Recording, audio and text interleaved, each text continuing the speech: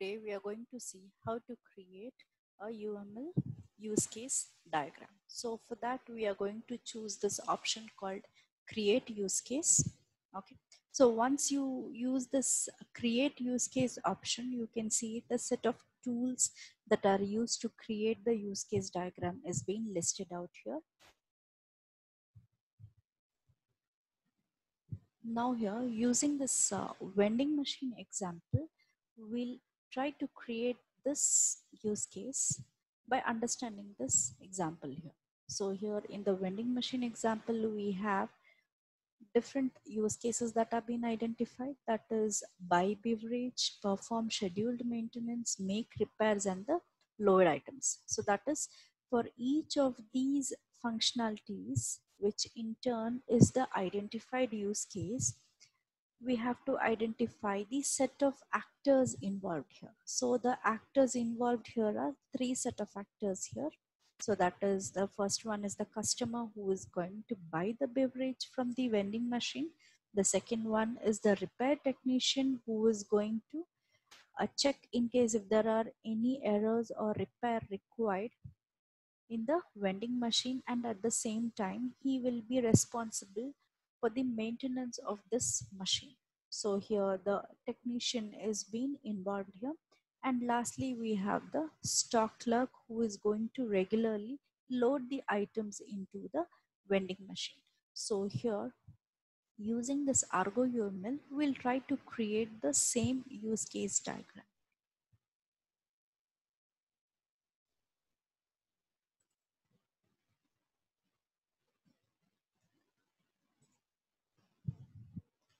To create the use case diagram, we'll just choose this rectangle option.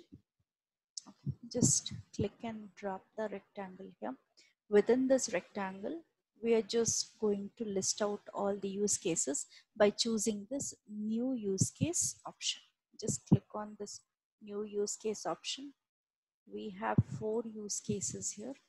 Just click on this 4 use cases and then you can just align them. So you can just click on this use case option, right? So next comes the actors there, right? So here we have 3 set of actors,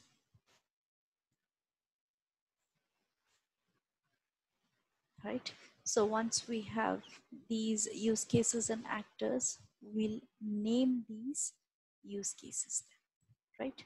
So here the first one we have is buy beverage. So second we have is maintenance, right? And then third we have make repairs, and lastly we have loading items, right? So these are the 4 use cases, and then now we are going to list out the actors here. So the actor here, the first one is the buyer, right? So next we have this repair technician, right? Technician. Lastly we have this stock clerk, right? Once we have listed out the use cases and the actors, we have to just show the relationship between these actors and then the use cases. So for that you can just use the simple notation here. Just use this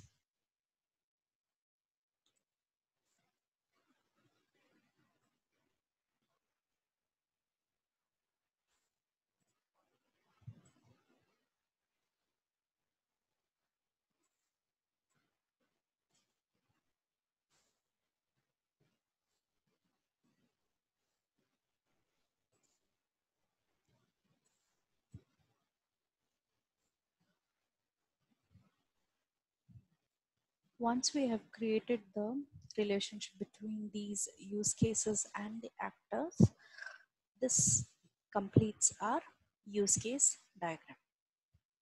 Thank you viewers for watching. So hope to see you soon with the next video.